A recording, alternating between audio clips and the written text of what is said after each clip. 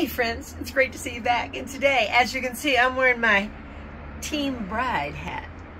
Turns out that in a few weeks, one of my nieces is going to be getting married, and so my Team Bride hat is all about being in solidarity with everything it takes to get that knot tied. Checking off lists, getting things done.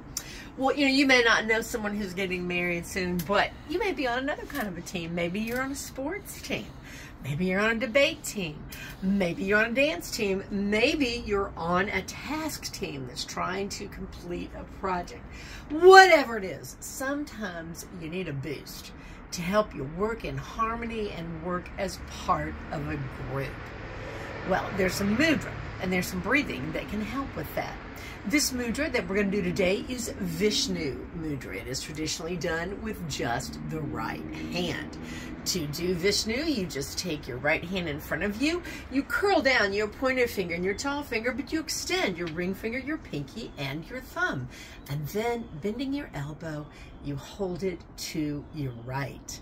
To this mudra, I like to add 8, 9, 8 breathing. That's inhaling through the nose to a count of 8, holding it for a count of 9, and exhaling through the lips to a count of 8. Let's try it, shall we? And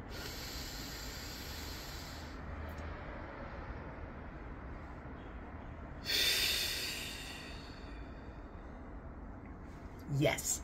So I hope sometime that you need to really work in harmony with a group. You'll remember this mudra and this breathing. You can do it as frequently as you would like and as many repetitions as you would like.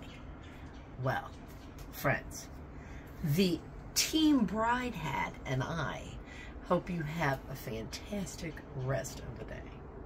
We'll see you again soon. Bye-bye.